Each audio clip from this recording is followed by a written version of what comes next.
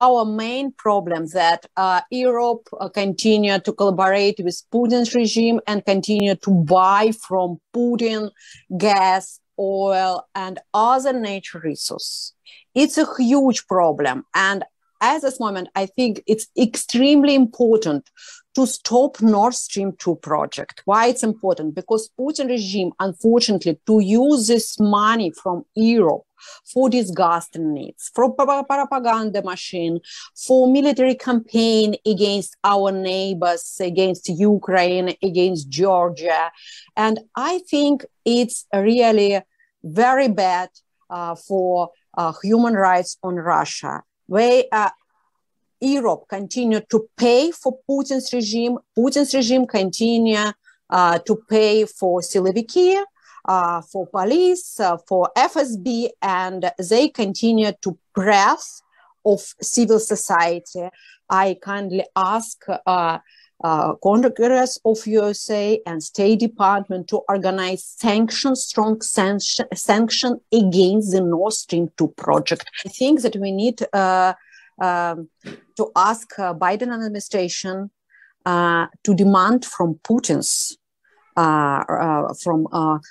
authorities to release Alexei Navalny immediately. And I think that we need to ask Biden to demand from Putin to stop pressure to memorial immediately too.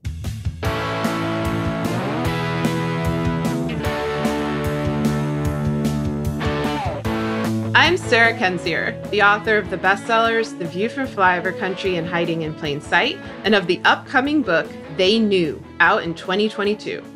I'm Andrea Chalupa, a journalist and filmmaker, and the writer and producer of the journalistic thriller Mr. Jones, about Stalin's genocide famine in Ukraine. And this is Gaslit Nation, a podcast covering corruption in the United States and rising autocracy around the world. And our opening clip was of Evgenia Cherkova, a Russian environmental and anti-corruption campaigner currently forced to live abroad in exile. She's the founder of Aktivatika.org and the winner of the Woman of Courage Award and of the Goldman Environmental Prize. She, like so many other Russian and Ukrainian activists, are pleading with Western leaders to stop the Nord Stream 2 project, a dangerous instrument of blackmail that Putin holds over Europe, which we've covered many times on the show. More on that later, as the Biden administration and Europe prepares an aggressive sanction package in the hopes of deterring Putin's invasion of Ukraine. A sanction package that, so far, according to current reporting, does not include Nord Stream 2. As Julia Roberts says in Pretty Woman, big mistake. Big. Today on Patreon, we're answering questions submitted by our listeners at the Democracy Defender level and higher. Our Gaslit Nation Ask Us Anything sessions with our listeners give us a sense of what's on everyone's mind, how we're all coping with the rise of autocracy, how we're seeing various crises play out, and generally provides a support group for our community to come together and vent. You can sign up to listen to those bonus episodes, available Tuesday afternoons as the Gaslit Nation Early Show, by subscribing at the Truth Teller level and higher on Patreon. And once again, to submit your question to me and Sarah, sign up at the Democracy Defender level or higher, and we look forward to seeing you at the Gaslit Nation Q&As. Yes, we do. And so, Andrea, I know you have some exciting news, which is that the Biden administration has discovered that corruption is indeed bad and kleptocracy is bad. And they seem to have come up with a plan to combat it, with the question that I have being, will they implement it? But you want to tell everybody what the plan is. So there's big news this December leading up to Biden's video call happening now as Sarah and I are talking, which means the usual goon squad that likes to listen to our conversations is a little preoccupied right now. So Putin obviously has been extra deranged, extra terroristy, because he's been trying to force another summit with Biden before the year is out. Why would he do this? Because it's to flaunt his power and all the terrorism he's gotten away with. Instead, Biden's like, I'll see you over Zoom.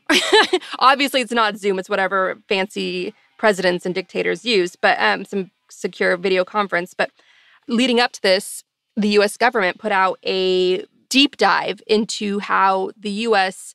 will now be prioritizing the global fight against corruption as a U.S. national security interest. And we'll get into that and why that matters, and how it's very clear that people somewhere in positions of power or adjacent to power have been listening to Gaslit Nation, because there's a lot that we want to see done that is outlined in this report. And we're grateful for it. But everything comes down to, of course, implementation. But first, we want to highlight what is the latest now, what the stakes are, and some big sanctions news on the horizon. Currently, there's an estimated 100,000 Russian troops amassed on Ukraine's border.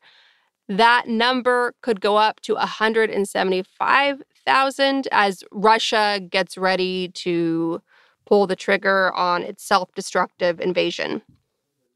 So now, as we mentioned, Biden and Putin had that call today to try to prevent that. It's not in Putin's favor to get into a long, bloody, drawn-out invasion of Ukraine that would work against him in so many ways for the obvious reasons. Too many misadventures abroad. It is what leads to as a contributing factor to bringing down powers, great powers that be. It stretches your resources too thin.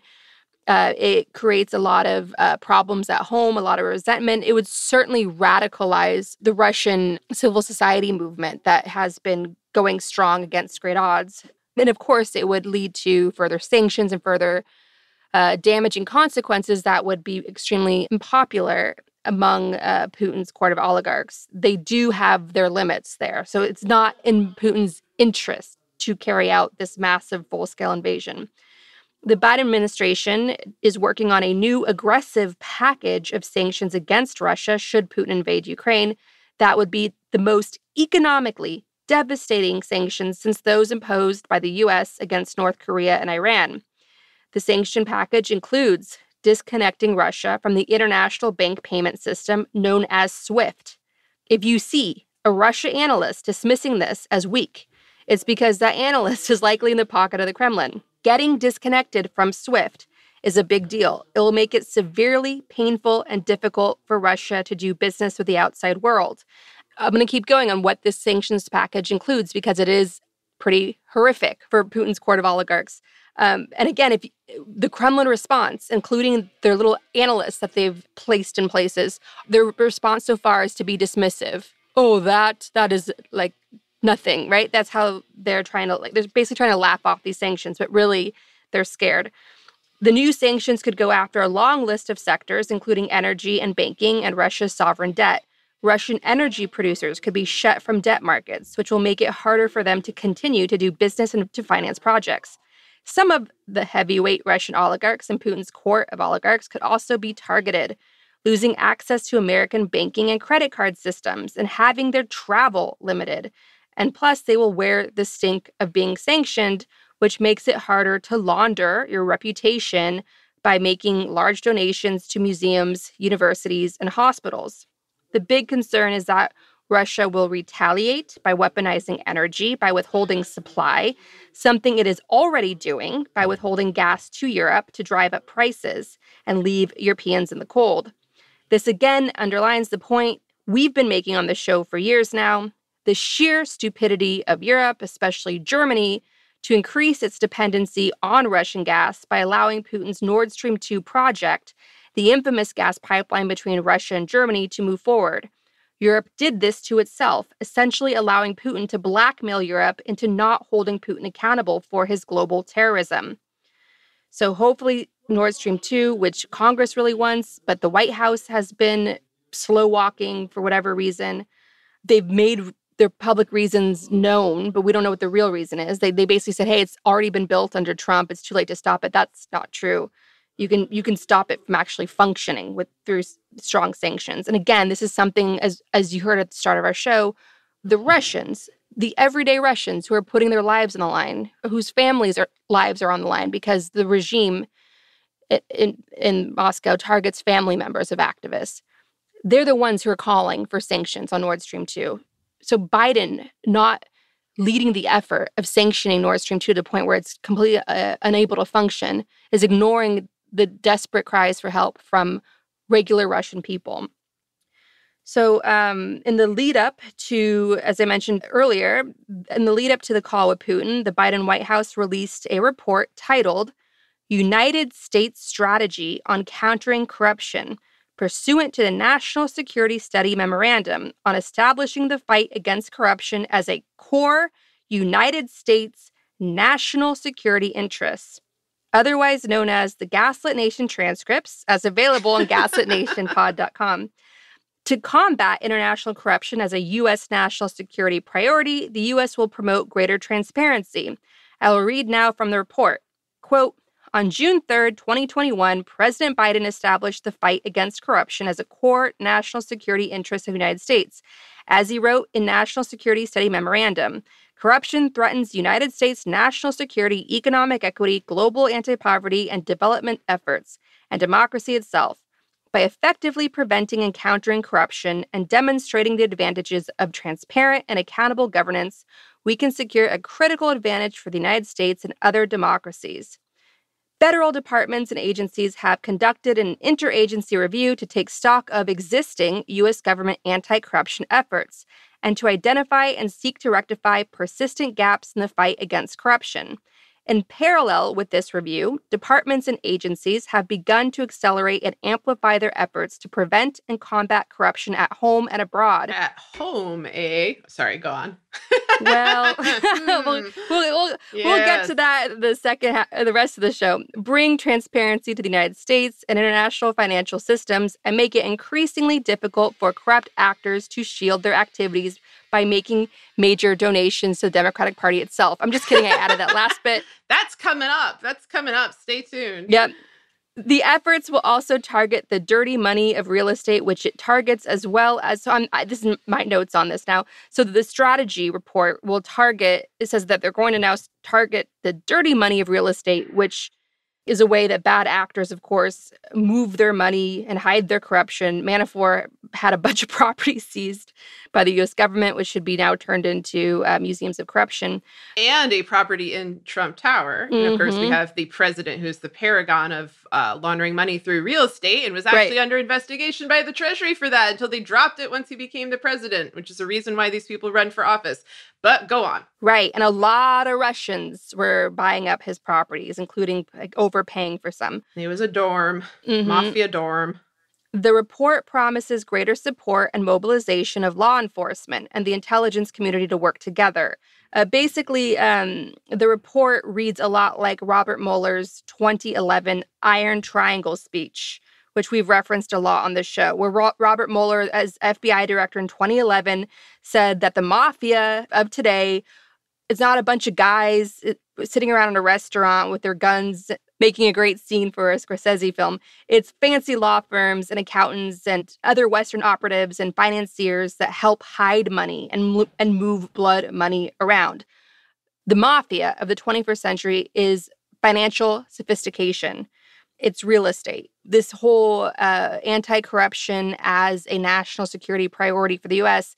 reads like the new Iron Triangle speech from Robert Mueller in 2011. Only notably without any mention of organized crime using the words organized crime, which could be seen as, well, they've now succeeded in infiltrating our systems so insidiously, as Mueller warned against and then did nothing about, that, that line between licit and illicit ventures that he mentioned is just gone. So they're not going to name it. I wish they would name it. But it is good that, I guess kleptocracy is going to be their word. Kleptocracy literally meaning rule by thieves, which is what we've got. But yeah. Sorry, I keep interrupting you. Keep going.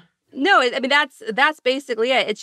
It's Robert Mueller, FBI director, saw all this. He saw the sophisticated financial instruments that gave rise to the Russian mafia and Putin's Russian mafia state working together to bring Trump to power. The FBI knew all this in 2011.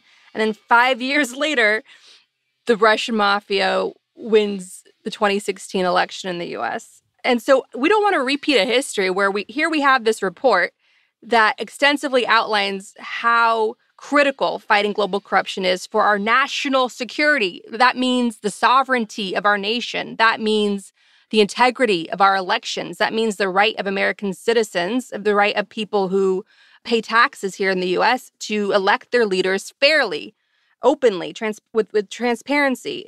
That means we decide the fate of our own country. It's not going to be hijacked by some bloodthirsty international crime syndicate. This episode of Gaslit Nation is sponsored by Best Fiends, a puzzle game you can play on your phone. We're way past due for a less stressful and more refreshing season, and when you download Best Fiends, you can give your brain a dose of refreshment all year long. No matter what the season brings, you can always get some guaranteed fun with Best Fiends. Best Fiends challenges your brain with fun puzzle levels, but it's a casual game, so it doesn't stress you out, which is a great thing right now. With Best Fiends, you can solve puzzles, collect cute characters, and play alongside your friends and family. There are literally thousands of levels to play and tons of cute characters to collect. Best Fiends is made for adults, but it's bright, colorful, fun, and approachable for everyone, and it's totally free to download. With thousands of fun puzzles to solve, there's something new every day. Download Best Fiends free on the Apple App Store or Google Play today. That's friends without the R. Best Fiends. So I want to provide now a montage of remarkable women from a roundtable discussion I was honored to participate in the other week, featuring courageous human rights activists from Russia and Belarus.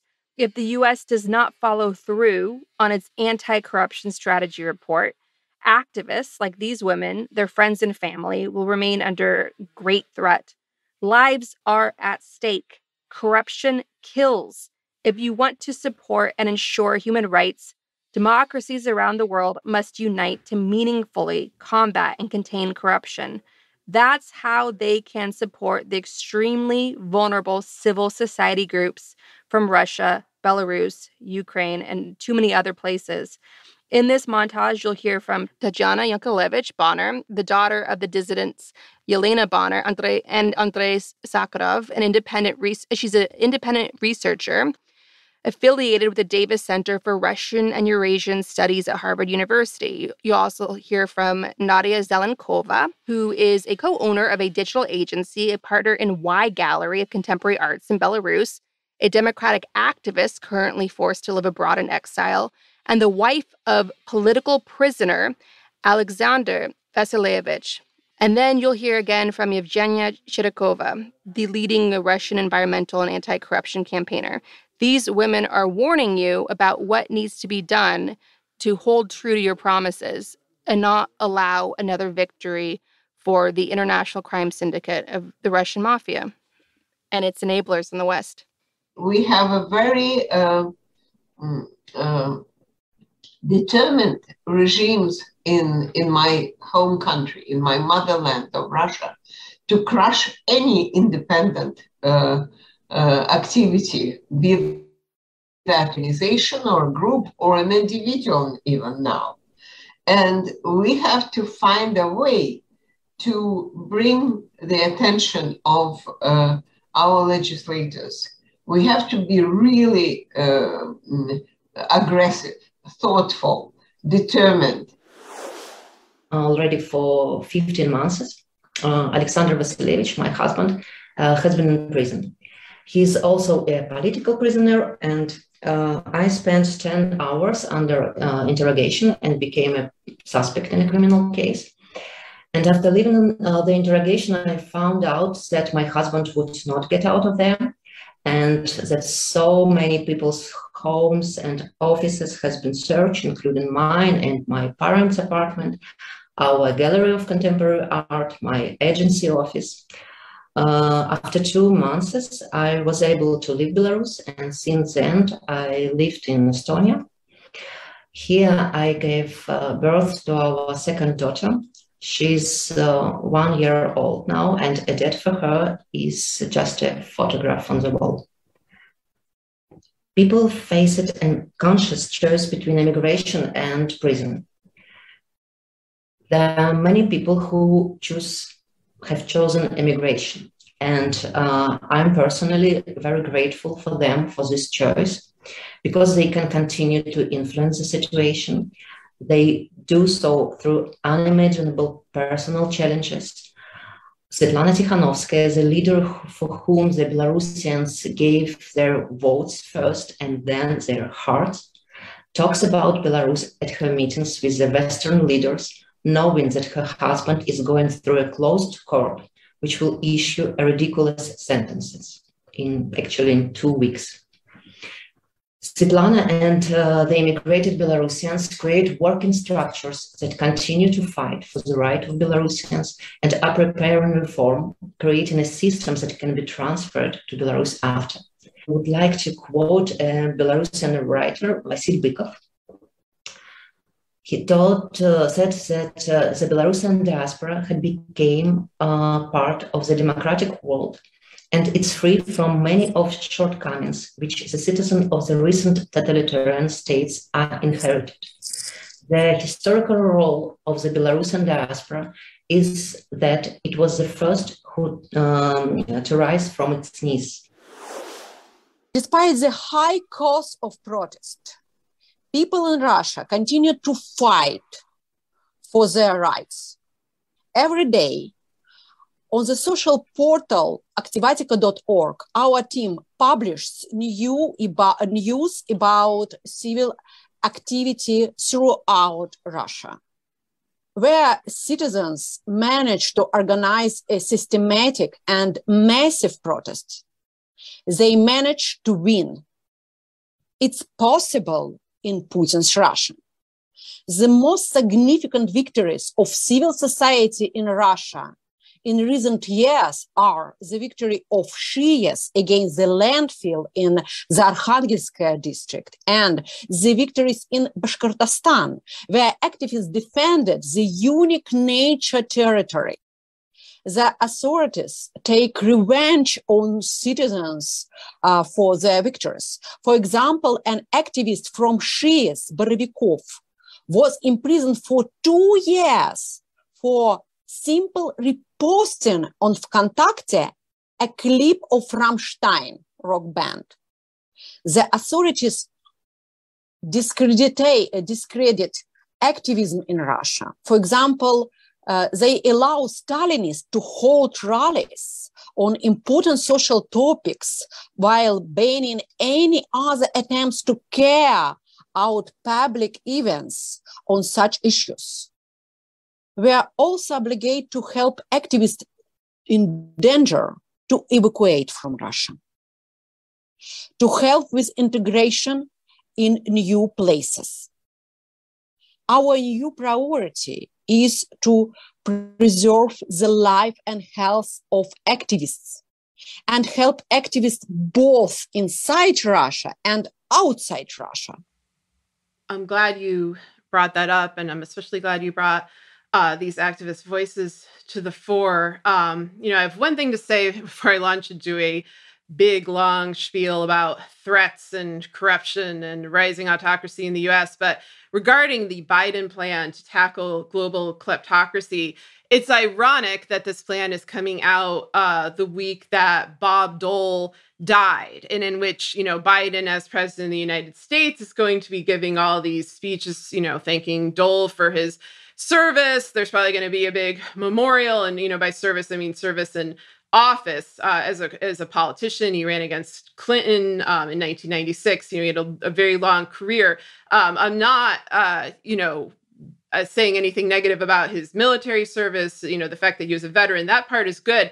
But Bob Dole is so emblematic of the exact system that they're saying he's going to fight. Paul Manafort was Bob Dole's campaign manager, and Dole was a registered foreign agent. He was an agent for Taiwan. He then went on to work for Oleg Deripaska, he as part of his lobbying consultancy. He took a board position at a bank in Kyrgyzstan that is notorious for money laundering. This is Asia Universal Bank. Again, this deal seems to have been facilitated through Manafort. And so you really see where those lines disappear in Republican politics, particularly after the collapse of the Soviet Union during their hyper-capitalist car bomb period, where people like Deripaska rose and Western operatives took advantage of that situation to profit enormously for themselves and to help these very dirty mafia-affiliated actors rise to power in the former Soviet Union, and particularly in Russia. And Bob Dole, was one of those people. Like, I'm sorry to say, I'm not speaking ill of the dead. I am speaking truth about the dead. That is a part of his career. And it's, the thing to remember here, like, everyone wants to look for a clear-cut villain or a clear-cut hero, or they think that they can, identify a person's whole philosophy or trajectory by one item in their resume. That is not the case. We have a number of people who did good things at one point, who served their country honorably at one point, and they take a dark turn. They are lured away by greed, by threats, by blackmail, by craving power. And Bob Dole, went out fully supporting Donald Trump, the president who let a plague spread and launched a coup and is a career criminal. That is simply the fact of the situation. And that is what people are reluctant to examine, because they would rather have a cartoon villain than deal with somebody like Dole or any other of these, compromised representatives, who at some point, did serve America honorably before turning in a different direction. I will now get into a number of people who never served their country honorably and were apparently total assholes from the day that they were born, and now unfortunately are inhabiting the halls of Congress. And I'm going to start on that with GOP representative from Arizona, Paul Gosar. And, I've been meaning to talk about him for a while. Today is the day. I've got a story to tell. Paul Gosar has always been a national security threat. Everybody from his own family members to other members of Congress to Gosar himself have made that clear. In 2018, when he was running for Congress, all 6 of Gosar's siblings did an ad together warning about how dangerous he was, and they endorsed his Democratic opponent, David Brill. And unfortunately, Gosar won anyway. But, imagine, like, the extent, like, how terrible you must be to have that happen. So why don't they like him? Well, among other reasons, Gosar has long been linked to the Oath Keepers, the Proud Boys, an assortment of white supremacist groups. He abetted the attack on the Capitol, and people who also abetted the attack on the Capitol have confirmed this. In December 2020, right-wing extremist Ali Alexander said that he, Paul Gosar, Andy Biggs, and Mo Brooks, these are other Republican representatives, helped organize the attack. I'm going to play a clip of him saying that. I was the person who came up with the January 6th idea with Congressman Gosar, Congressman Mo Brooks, and then Congressman Andy Biggs. We 4 schemed up of putting maximum pressure on Congress while they were voting so that who we couldn't lobby, we could change the hearts and the minds of Republicans who were in that body hearing our loud war from outside. Ali Alexander is a questionable figure. There are a number of rumors about him, about, who else he may be working for besides the broad cause of Trump autocracy and, overthrowing legitimate elections. Nonetheless, I believe him on that in terms of, the complicity of these Republican actors. None of them acted alone. As we've covered in this show before in great detail, the Capitol attack was organized and publicized at the highest levels by, among others, Michael Flynn, Roger Stone, Steve Bannon, and people who worked for Trump's campaign and administration, including Trump himself and Kushner and Ivanka. And all of that evidence was in the public domain from before the time the attack took place. For example, Stop the Steal, which Ali Alexander is referencing, was not coined in 2020. It was coined in 2016 by Roger Stone, who also promised a bloodbath if Trump were not installed as president. And so a violent coup was always the backup plan if they did not succeed in their ambitions. And it is still the plan today, which is why we are in a crisis. And so, nearly a year after bragging that he helped plot the attack and after calling for Coup 2, the sequel to the coup, now with more bloodbath, Ali Alexander was finally subpoenaed by the January 6th committee in October 2021. Notably, Paul Gosar has not been subpoenaed by the January 6th committee. They are allowing him to stay in office despite repeated warnings from those who know him best and evidence of his threats to other members of Congress being in the public domain. The same is true of Mo Brooks, Marjorie Taylor Greene, Lauren Boebert, and other House representatives who have applauded the attacks on the Capitol and who have interacted with the attackers and who should be subject of an investigation to see exactly how much they helped out in this seditious situation. They have faced minimal consequences. Instead, House Speaker Nancy Pelosi has allowed them to stay in office and continue their very personal, very dangerous attacks on members of Congress like Alexandria Ocasio-Cortez and Ilhan Omar, who they are stalking in the hallways and threatening online. And this is alarming a lot of people, in particular their victims, but also, as I said, people who know Gosar best. For example, his sister, Jennifer Gosar, who is deeply alarmed by the inaction. Here she is on MSNBC on November 9th. He has not been held accountable in any way, shape, or form. He's not been censured. He's not been expelled. And he's not had his seat forfeited by any of the leadership. And by that, I don't mean to specify Minority Leader McCarthy and McConnell. I do mean Speaker Nancy Pelosi. I do mean Senate Leader Chuck Schumer. I do mean Attorney General Merrick Garland. I mean, where are these people? Does he need to act on his sociopathic fantasy for Representative Ocasio-Cortez? I am very concerned for she and other members, and this is absolutely unacceptable. I do not understand it, and I'm livid. This was after Gosar had threatened AOC again. I'll get to that in a second as to the details of that. AOC tweeted on the same day that Jennifer Gosar did that interview on November 9th, quote, "Institutions do not protect women of color." This is true. And again, the danger is not limited to Republicans or to agencies like the DOJ, which certainly are not protecting women of color and have often participated in attacks on women of color. The danger is coming from the leadership of the Democratic Party.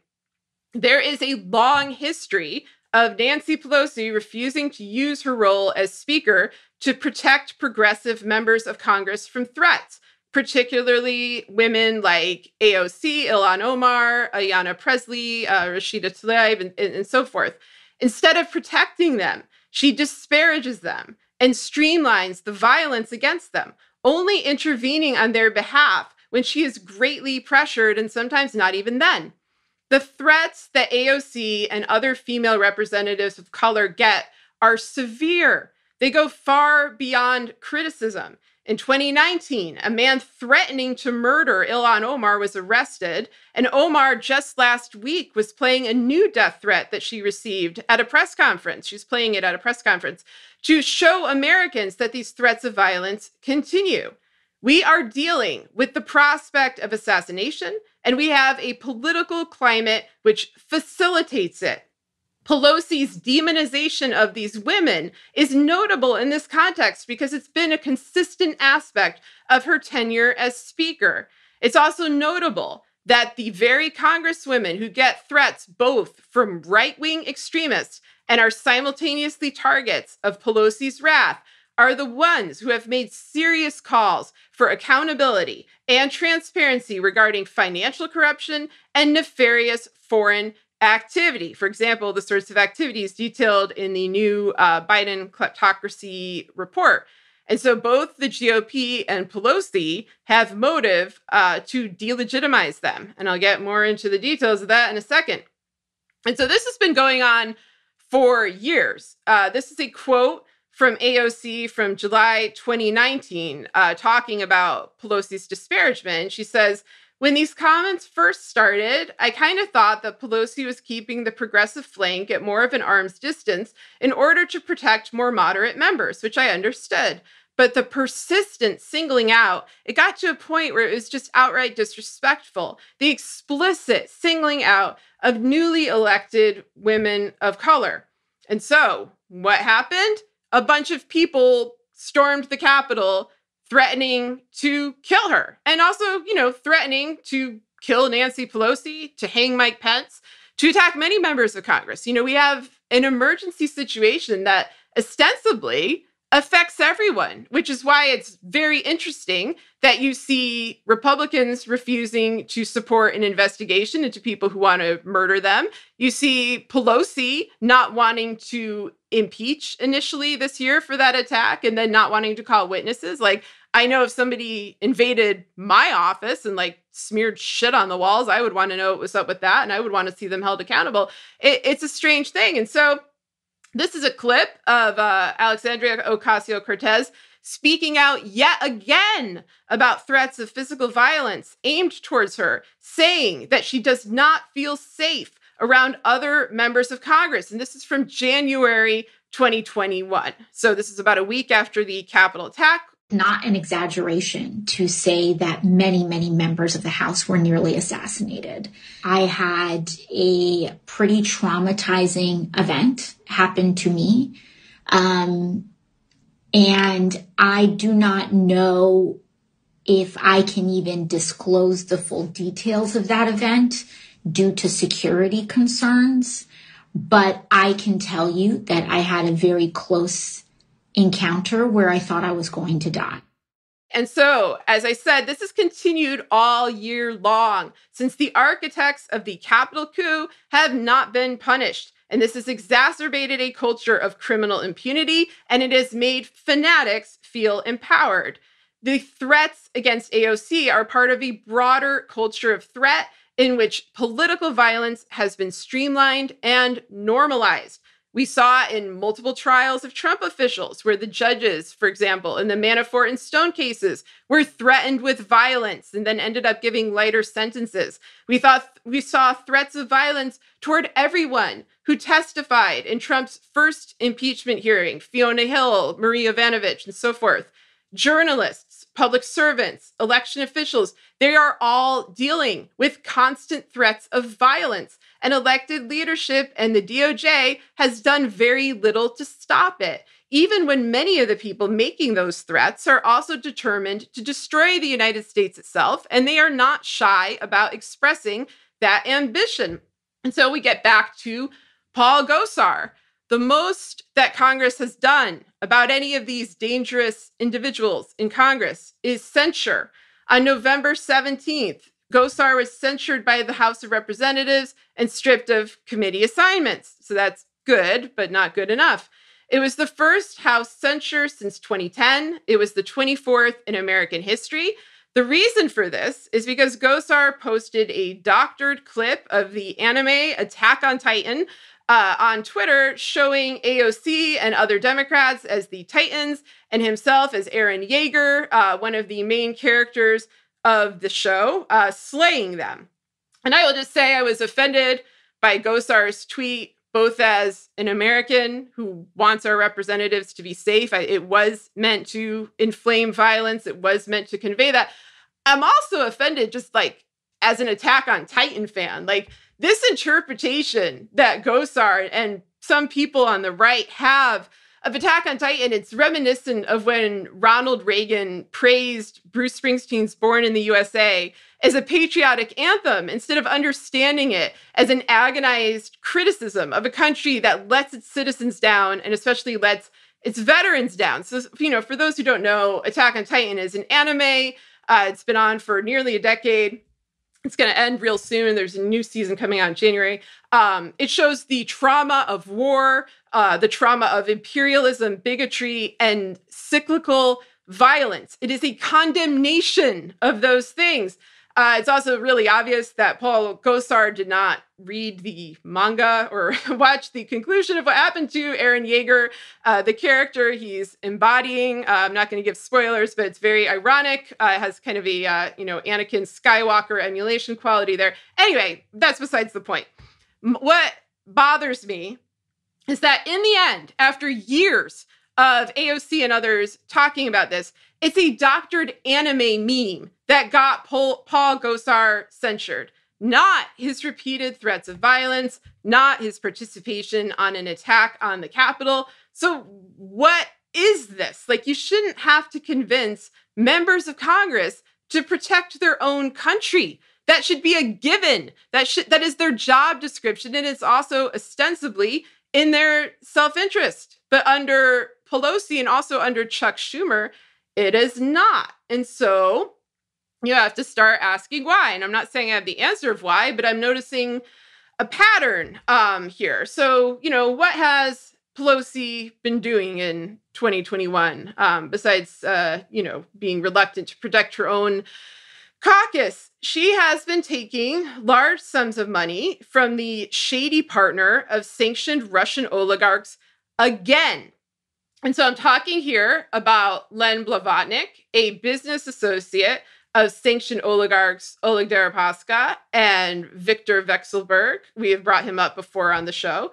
Blavatnik is also a very close friend of Netanyahu, who is currently on trial for corruption and is, of course, a lifelong ally of Trump and Kushner, an essential part of the transnational crime syndicate. Blavatnik is also adjacent to this syndicate. I'm being careful what I say here because he loves to sue everybody. He is associated with this circle of oligarchs and corrupt international officials deeply tied to Trump and to the crime cult of the GOP.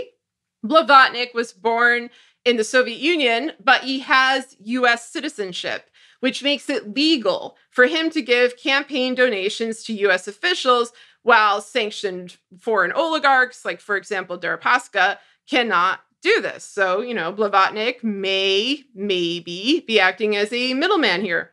In 2019, Blavatnik was under investigation by Representative Jackie Speer, in particular for possible dirty dealings with then Treasury Secretary Steve Mnuchin, but that investigation vanished, and now Speer is retiring. His donations to the Democrats picked up right around when that investigation began. And this is also a time where talk of impeaching Trump and doing a full-fledged investigation into his criminal network, bringing people like Felix Sater and others who go decades back into Trump crime to Congress to testify, just like Michael Cohen did, about what they saw. None of those other people ended up doing that. That was all cut short by the House. We never really heard a reason why. Michael Cohen was the only one who actually did what he was supposed to do. And so this is a real interesting little financial story we've got going here, because in the past, Blavatnik donated excessively to the GOP. And in particular, he donated to current GOP minority leader and Kremlin lackey, Kevin McCarthy.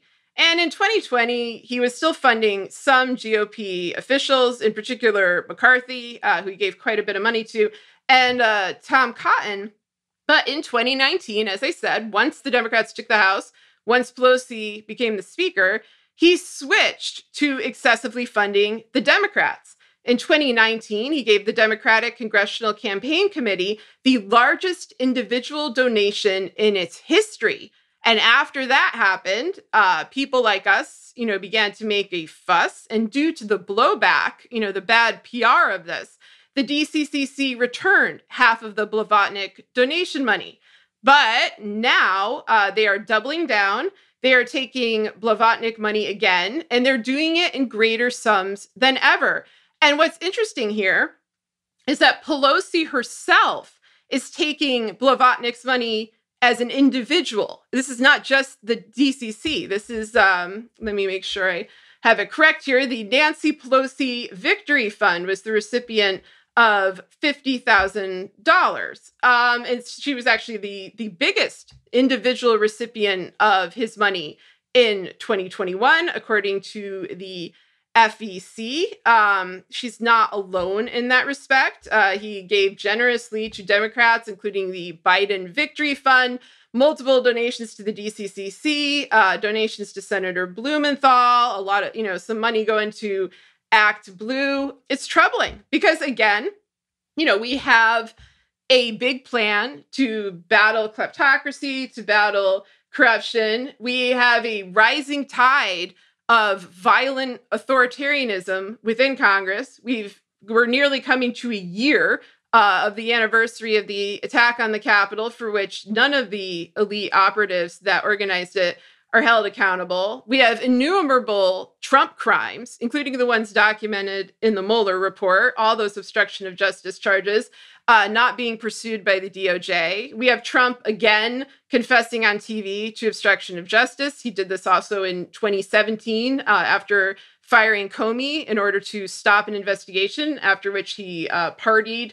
with two Kremlin operatives in the White House. Folks seem to have forgotten about that because they're like, wow, look, Trump confessed to obstruction of justice on television. I'm like, yes, again, we're seeing the same things again and again. We're seeing donations from people like Len Blavatnik again and again. And we're seeing plans to do things, to battle corruption, to fight climate change, to save healthcare again and again. And they don't get implemented.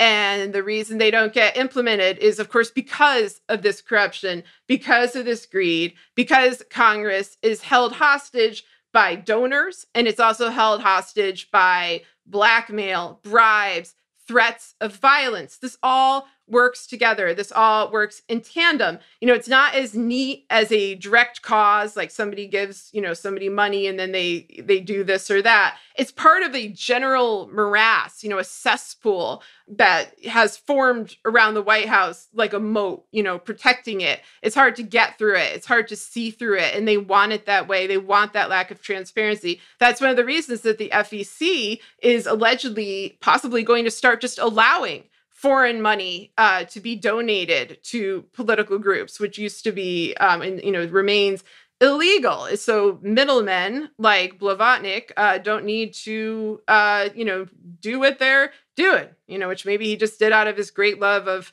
Nancy Pelosi and Kevin McCarthy. I mean, that's a totally normal thing to do. Not serious on that. But anyway, I'll wrap this up and just say, all of this showcases an environment of threat and corruption that has absolutely nothing to do with serving the American people, which is their job, and everything to do with political elites serving themselves while letting vulnerable representatives suffer. Andrea, any thoughts? I'm happy for you that you finally got to have a meaningful discussion on the show about Attack on Titan. I'm excited about that. I'm sure that I'm going to get blowback for that one from people who've never seen the show.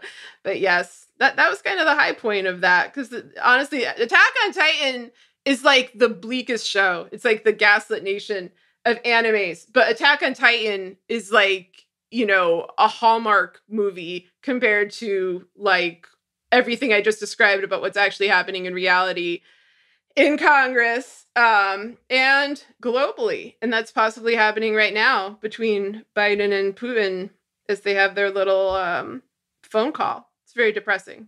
Attack on Titan is Sarah's favorite show. She talks about it all the time. I will finally get around to watching it, Sarah, if you agree to watch all 7+ hours of the Beatles Get Back documentary.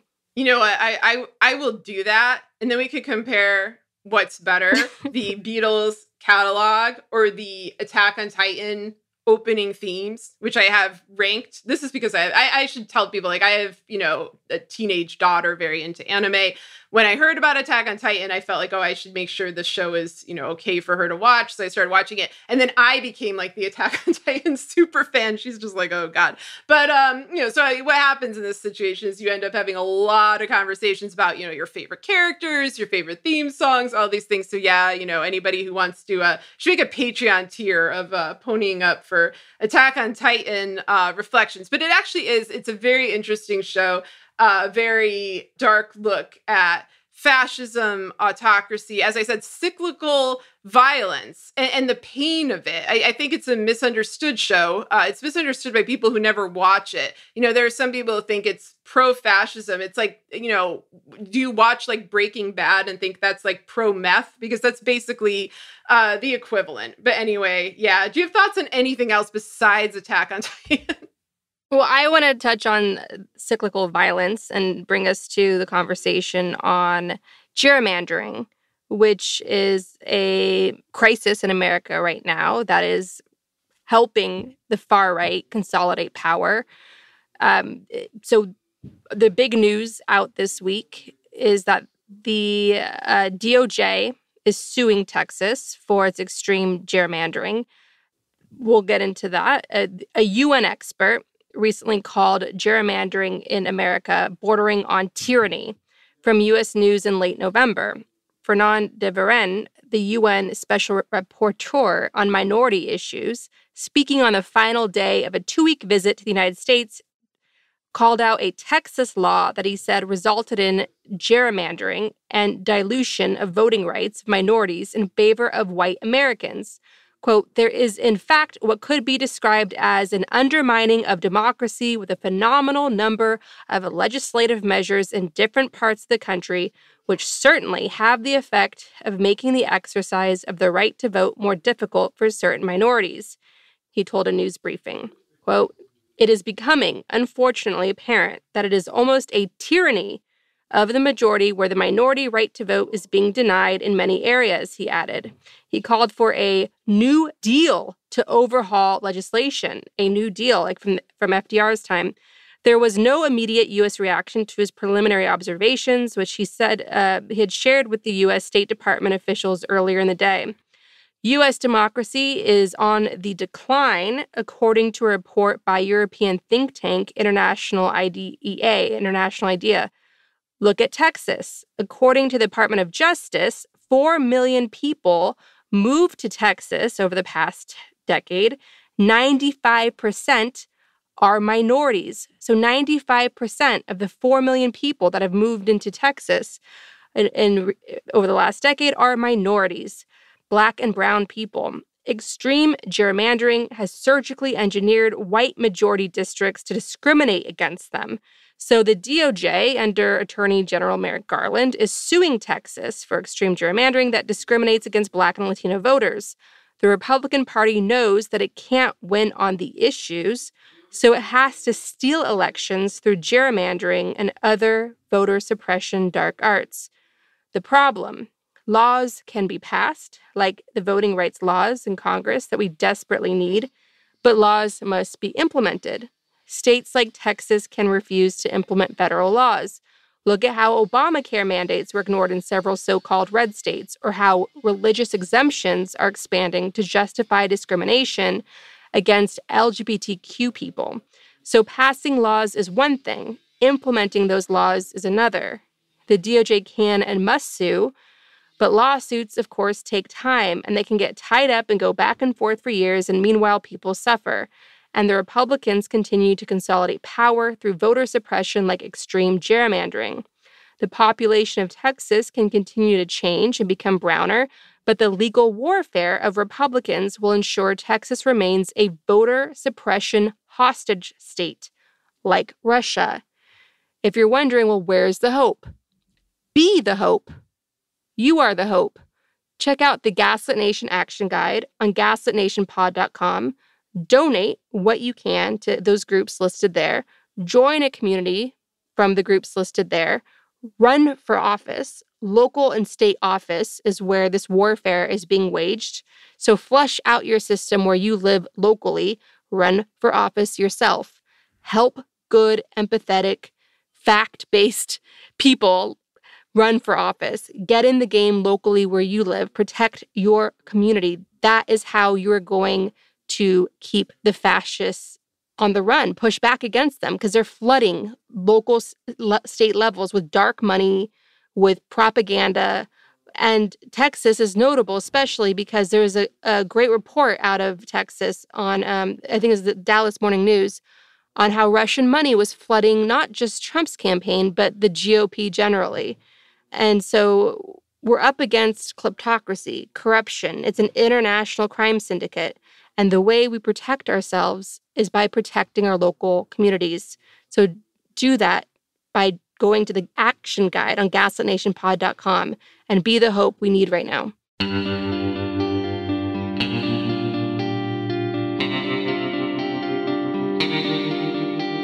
Our discussion continues, and you can get access to that by signing up on our Patreon at the Truth Teller level or higher. We want to encourage you to donate to your local food bank, which is experiencing a spike in demand. We also encourage you to donate to Oil Change International, an advocacy group supported with a generous donation from the Greta Thunberg Foundation that exposes the true costs of fossil fuels and facilitates the ongoing transition to clean energy. We also encourage you to donate to the International Rescue Committee, a humanitarian relief organization helping refugees from Afghanistan. Donate at rescue.org. And if you want to help critically endangered orangutans already under pressure from the palm oil industry, donate to the Orangutan Project at theorangutanproject.org. Gaslit Nation is produced by Sarah Kensier and Andrea Chalupa. If you like what we do, leave us a review on iTunes. It helps us reach more listeners. And check us out on Patreon. It keeps us going. You can also subscribe on YouTube. Our production managers are Nicholas Torres and Carlin Daigle. Our episodes are edited by Nicholas Torres, and our Patreon-exclusive content is edited by Carlin Daigle. Original music in Gaslit Nation is produced by David Whitehead, Martin Vissenberg, Nick Farr, Damian Arriaga, and Carlin Daigle. Our logo design was donated to us by Hamish Smith of the New York-based firm Order. Thank you so much, Hamish. Gaslit Nation would like to thank our supporters at the producer level on Patreon and higher.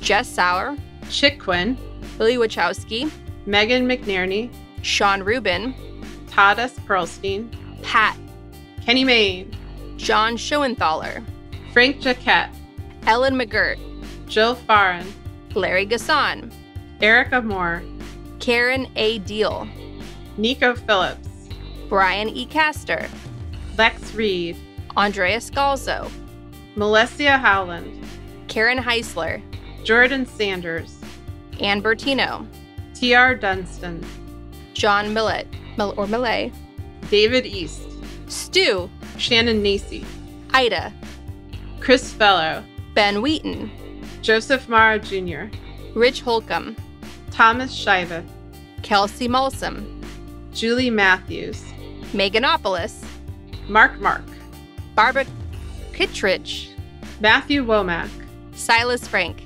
Sean Berg, Kristen Custer, Tracy Ash, Benjamin Galuza, Kai Gillis, Sharon Hattrick, Irv Robinson, William Barry Reeves, Richard Smith, Emmy, Kevin Gannon, Yvonne Q, Mike Christensen, Sandra Kellnans, Katie Masuris, John Laughlin, Jeff Thompson, James D. Leonard, Leo Chalupa, Carol Golstad, Michael Woldridge, Crimer No Criming, Jason Benke, Joe Darcy, Ann Marshall, Jeremy Lewis, Joel Newman, Trigve, Christine M., D.L. Singfield, Matt Perez, Nicole Spear, Brian Tajudin, Maureen Murphy, Michelle Dash, Jans Alstrup Rasmussen, Victoria Olson, Alabama, ZW, Jason Bainbridge, Sarah Gray, Mike Tripico, Diana Gallagher, John Ripley,